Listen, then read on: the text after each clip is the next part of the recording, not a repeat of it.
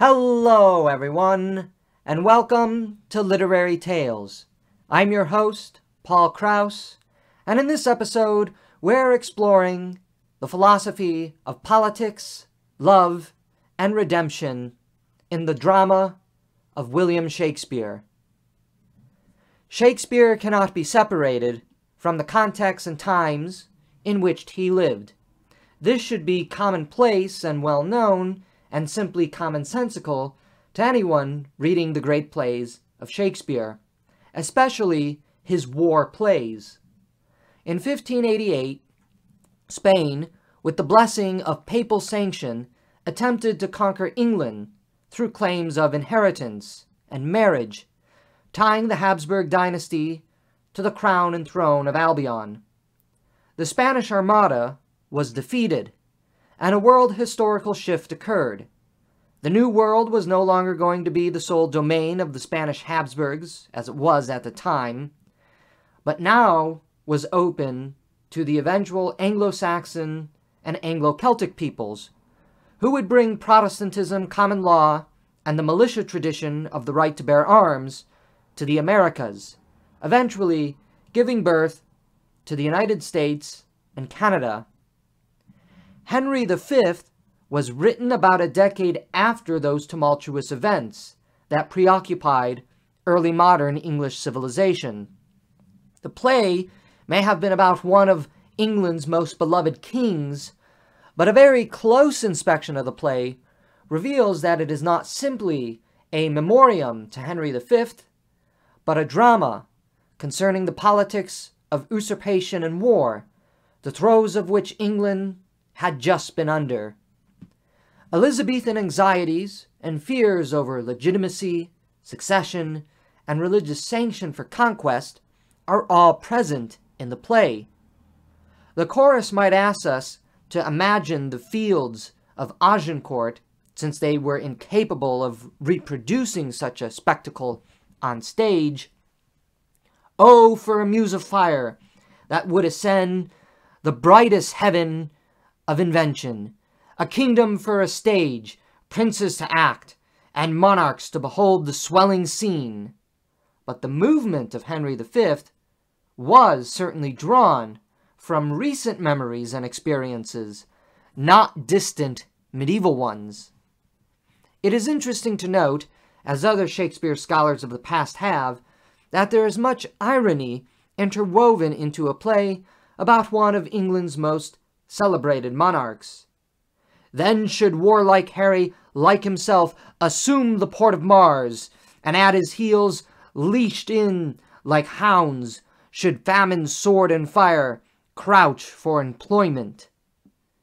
The choral introduction to Henry V, the chorus sings that Henry will bring not peace, prosperity, and fertility's blessing, but that he will assume the port of Mars, and bring famine, sword, and fire to the world. If the measure of a good ruler is presiding over hearth and home, with a hearty fire and a good stew, then Henry is no such king. The play opens with the bishops of Canterbury and Ely fretting over a possible church tax. This reflects the angst and anxiety of the clergy in the turmoil of the Reformation. Fearing the loss of their established customs, the churchmen assume the role of conjuring up a justification for war against France, which has long been on the mind of the good King Henry. When Henry gathers with the bishops and they exchange the necessary pleasantries, Henry asks the Archbishop of Canterbury to explain why he has claims to the throne of France. "Sure, we thank you, my learned lord, we pray you proceed, and justly and religiously unfold why the law Salique that they have in France should or should not bar us in our claim." The Archbishop then gives a long and tedious and banal speech about the technicalities of Salic law in what is one of the most boring and snooze-worthy speeches in all the great plays of Shakespeare. And that's actually the point. The Archbishop conjures up the most technical, bordering on absurd pretexts for war. The audience, and we as readers, immediately latch on to the absurdities.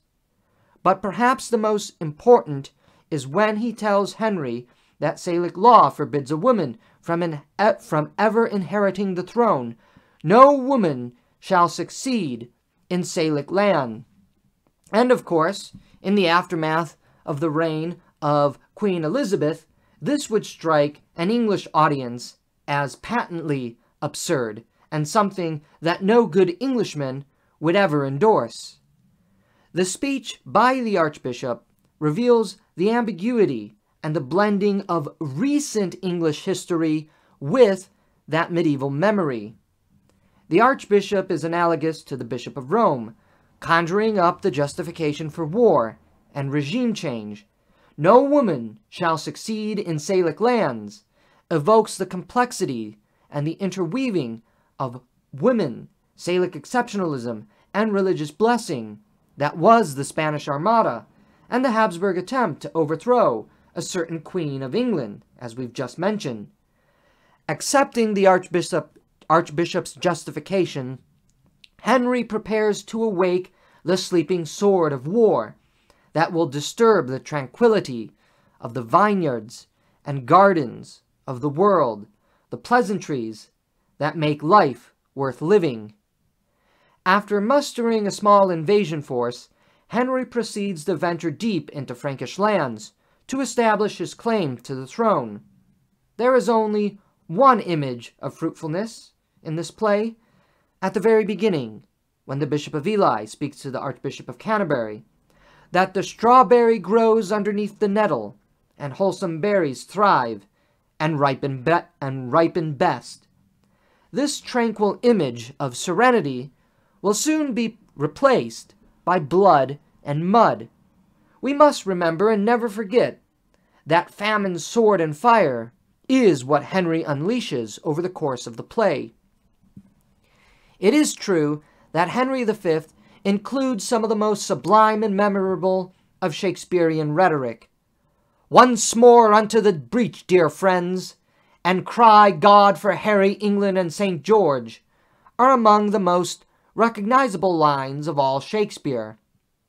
But we shouldn't let the beautiful and moving rhetoric Shakespeare inserts into Henry's persona distract us from the irony that also lies within those same speeches.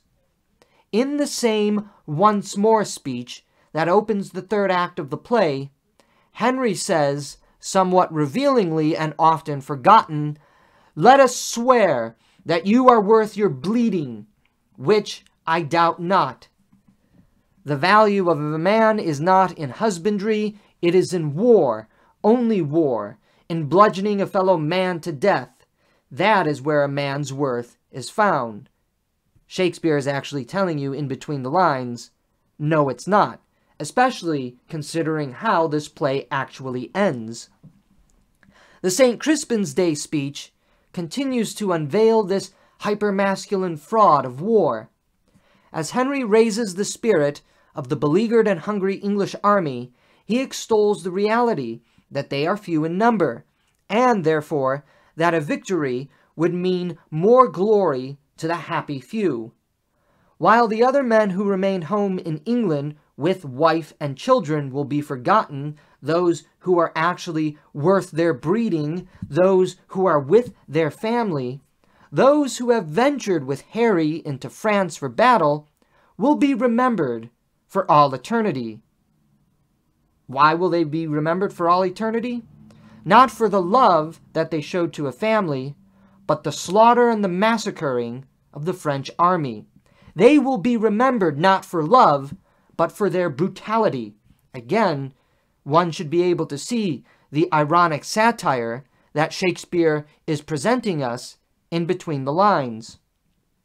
The mark of a man's pride and immortality won on this St. Crispin's Day will be the scars he shows the younger generation and his age-old peers who sat out the battle. This, of course, this is the great masculine fraud unveiled by Shakespeare. War, in all of its supposed honor and glory, is not really the highest reality of life. Love, as Shakespeare will show us, by the end of this play is what the true blessedness that humanity seeks, should pursue, and realize in life, just as Henry V does in his wooing and eventual marriage of Catherine. When the French ambassador had arrived earlier in the play to taunt Henry with tennis balls, during which Henry assured him that he would not kill the messenger, as it were, we are told that Henry is a pious and good Christian king. We are no tyrant, but a Christian king, unto whose grace our passion is as subject as our wretches fettered in our prisons. Here we again find more irony and satire in the intrusion of the Anglo-Spanish War into this play. Henry declares himself a Christian king, but in comparison to what? A non-Christian king?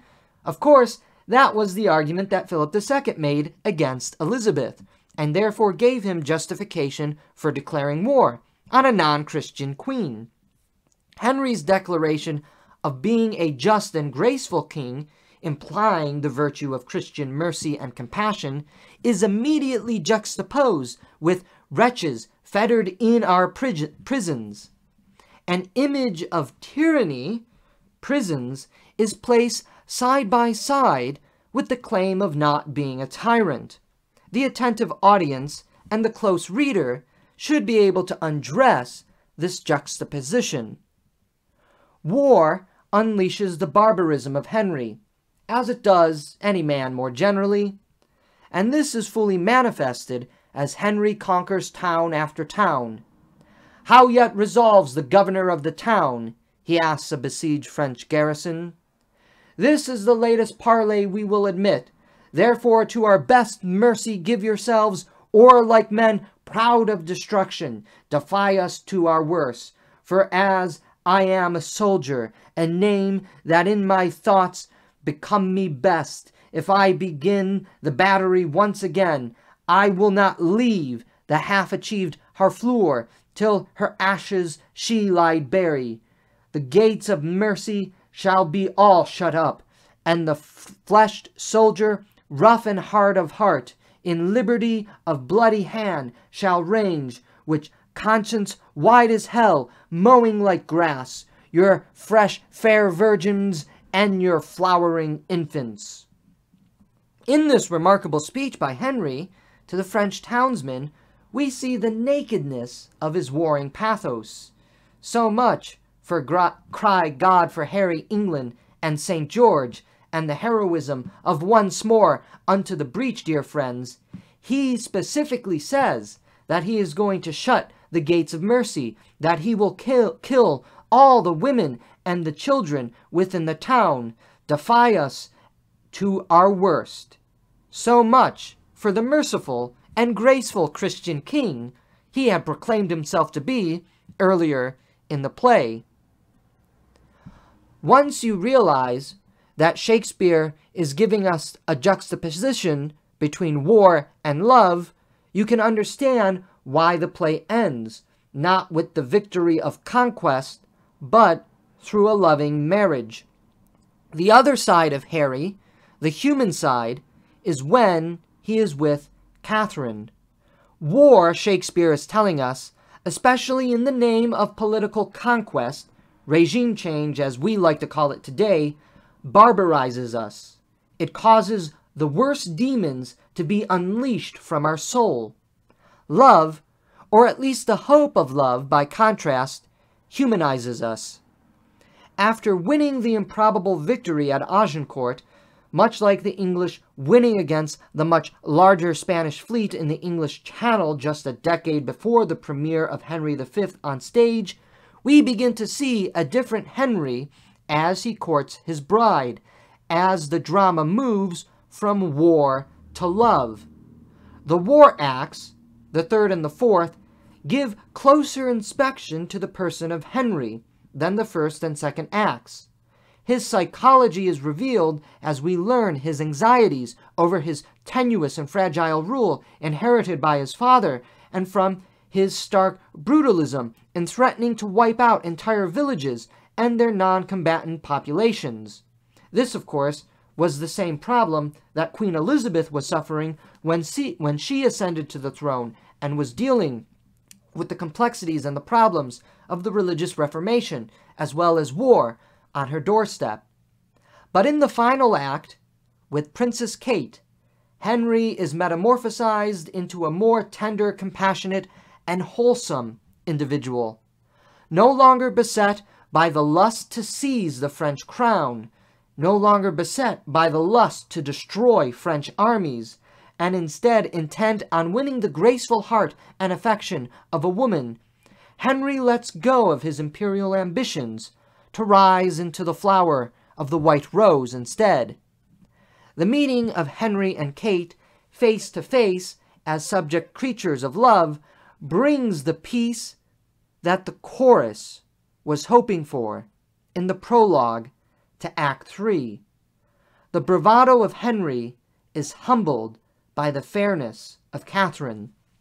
He is brought low by falling in love with her, as she reminds us when she speaks to him, in ironic French closure, that she is the reason for Henry's being. The Henry of the Sword, whom we nakedly see revealed to us in Acts 3 and 4 in complete brutality, despite the beautiful rhetoric and the heroic, rousing speeches he gives his men, is transfigured by his encounter with love in Act 5. The bloodthirsty and brutal Henry of war suddenly becomes a love-struck young man, unable to speak those rousing words he gave to his men. "O fair Catherine, if you will love me soundly with your French heart, I will be glad to hear you confess it, brokenly, with your English tongue. An angel is like you, Kate, and you are like an angel." While Kate is confused and blushing, manifesting signs of life and fertility, rather than the other image of red in the cheeks, dead, bloody men, Henry doesn't mince words about his affection for her. Henry offers no great speech here, no unto the breach, no cry God for Harry, no band of brothers can be conjured up out of the love-struck heart and tongue of the king. I know no way to mince it in love, but to directly say, I love you. There are, then, upon close inspection, two Henrys in this play. There is the Henry of the sword and the Henry of love. The more endearing, indeed transfigured ruler is the Henry of love. Given that we have just seen the bloody mess of Agincourt, the ending of Henry V is hopeful in its closure in marriage. The prospects of prosperity and life are returned to us after having just witnessed bloodshed, conquest, and destruction. Prepare we for our marriage, on which day my Lord Burgundy will take your oath, and all the peers for surety of our leagues. Then shall I swear to Kate, and you to me, and may our oaths well kept and prosperous be. As the chorus closes in the play, we are reminded that Henry lost France. He lost the throne. He caused England to bleed. But he found salvation in Catherine. What Shakespeare is presenting us through the play of Henry V is how the war, the politics of war, brings out barbarism, death, and destruction. But out of that barbarism, death, and destruction is the new life found in marriage and the prospects of a family. And that is also what we find in that other great war play, Richard III.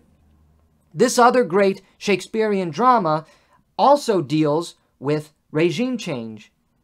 One of the earlier historical plays that Shakespeare wrote, Richard III is nonetheless a masterpiece of the Shakespearean canon. And just like Henry V, it deals with this juxtaposition of the politics of conquest and war, and how it leads to death and destruction, vis-a-vis the hope found in marriage, which brings stability, life, and love. What makes Richard III such a shocking play is how it showcases the extent to which a person will go to seize and hold power. Richard III wishes to prove himself a villain, he openly says it, and that he will murder anyone to achieve that goal. He completes the reality of how the pursuit of power makes us a villain, causes us to lose all morality, causes us to forsake our friends and family. Like the good black operation that Richard III's usurpation of power has to be, he hires expendable third-party executioners instead of getting his own hands dirty. Plausible deniability. He must appear clean, like modern presidents and secretaries of state must appear clean to the masses, even though behind the scenes they are often engaged in dark, dastardly deeds.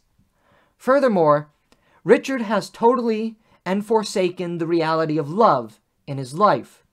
Shakespeare is telling us that the pursuit of political power and the eventual embrace of war to hold power destroys our ability to love. His courting and marrying of Lady Anne exposes the hollowness of his own affection, as the marriage is for purely political ends. Richard, nonetheless, feigns repentance and forgiveness like any good two-faced politician. But his marriage with Lady Anne is purely for show. It only serves a political purpose. The audience and the readers of the play recognize this almost immediately.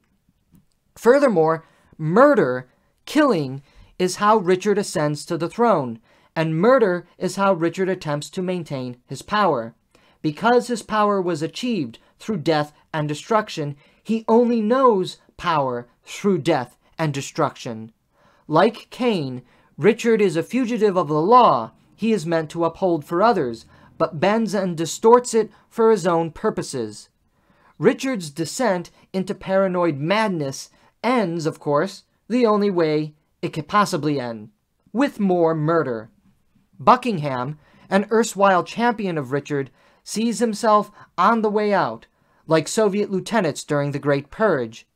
No amount of loyal service can protect one from the vain insanity of a man who has sold everything to usurp and hold on to power. When one has embraced power purely for power's sake, everything he touches turns to death and destruction. Alienation and loneliness sets in. Richard's regime change ends in civil war. During the Battle of Bosworth Field, when Richard cries that infamous line, "A horse, my kingdom for a horse," we realize just how fragile political power actually is. For all the power and state infrastructure Richard had at his disposal, from his ascent to his fall, a simple horse was all he cried out for, when it was all vanishing away in blood and fire. Richard III is also the scourge over England for having deposed Richard II in another regime change prior to his murdering to power. A long train of abuses and tragedy befalls England for having committed the first act of regime change prior to Richard's life, which leads to the culmination of his brutal politics of backstabbing, murder, and civil war dramatized in the play. What is born of blood must end in blood. What is born of fire must end in fire. The pursuit of politics of power inevitably leads to war, which leads to death and destruction. Lastly, we also see, as briefly mentioned earlier, just how isolated, lonely, and alienated Richard becomes over the course of the play through his pursuit of power. True, in some sense, he was always isolated in a certain manner to begin with, but he was a scheming man with grandiose intentions at the beginning of the play, and he spoke to the audience as if having a relational conversation with us. Moreover, the veil was not yet cut, so he still had to curry favor with his mother, his family, and his friends. They are by his side, even as Richard begins his slow descent into madness. However, as the play develops, and as Richard seizes power and falls into greater insanity and madness, all of his former confidants, family members, and supporters desert him or die, sometimes even killed by Richard himself. The endearing but cunning asides inserted into the beginning of the play, in which Richard is talking to us as the audience, begin to fade away. Richard is now an empty shell of a man, alone, deprived of family and friends, and even the audience. There is no more love in Richard's life. Civil war, first and foremost, is associated with political usurpation in the play. Richard's pursuit of power, his usurpation of power, culminates not in dark dungeons and chained cell rooms, but in a war that rips England apart and kills many of its great men and women. Neighbor fights neighbor, brother fights brother. The sacred bond of family and land evaporate as the sword of war rears its ugly head. Richard's death is met by that recurring image of Shakespeare, love in marriage. Richmond's marriage to Lady Elizabeth signifies the rebirth of war-torn England. How fitting it is that the rebirth of a shattered nation is in holy matrimony, with the prospects of a fertile womb giving birth to new life, and a family that will restore the destruction, the death, and the fire that the entire nation has been reeling with because of the pursuit of power, which has led to civil war. What Shakespeare so brilliantly reveals in Henry V and Richard III is the horror of war wrought by political power, the pursuit of political power, as well as political usurpation. Shakespeare lived through the turmoil of attempted regime change and civil war. Shakespeare's adolescence and youthful maturation was during the final days and the aftermath of the saga of Mary, Queen of Scots. The prime of his life intertwined with the Habsburg attempt to overthrow Elizabeth I and claim England for the Habsburg Empire, not to mention the Elizabethan police state critiqued in Hamlet, which revealed how bleak politics and paranoia also chase away love. We see in a close inspection of Shakespearean themes and ironies through Henry V and Richard III that these very concerns of the Elizabethan age are brought forth on the stage as great dramas, and we also learn what Shakespeare is telling us about the drama of politics and love. The pursuit of politics leads to war, death, and destruction. It destroys families. It destroys farms. It destroys entire cities and towns. It is nothing to be considered honorable or even glorifying. Shakespeare undresses the false propaganda of war as something heroic. He shows it as something terrible. It brings distrust, deceit, murder, hanging, scars, death, destruction, and famine. The sword of war unleashed in the lust for power, manifesting itself in political usurpation, makes villains of us all and awakens the hounds of famine, sword, and fire to sweep over the fair and plentiful world we inhabit, leaving it bleak, dark, and destroyed. But in that darkness and destruction, the true wisdom of Shakespeare is found in his exposing the naked horror of war wrought by the pursuit of political power, and how it cannot be countered by more political calculation, more political scheming, but through the encounter and flourishing of love, and how love transforms even the worst of killers into the gentlest of lovers who can bring life into the world, as it was with Henry and Catherine. Like all great poets whose theme is love, and unlike all political theorists and activists whose being is the pursuit of power, Shakespeare reminds us of what truly matters in life. The Henry of the Sword is not much better than Richard III upon close inspection, especially when we see the barbarous Henry of Acts 1, 2, 3, and 4 of his play. But the Henry of Love is still an open option for those sorry souls who have dwelled in blood and mud.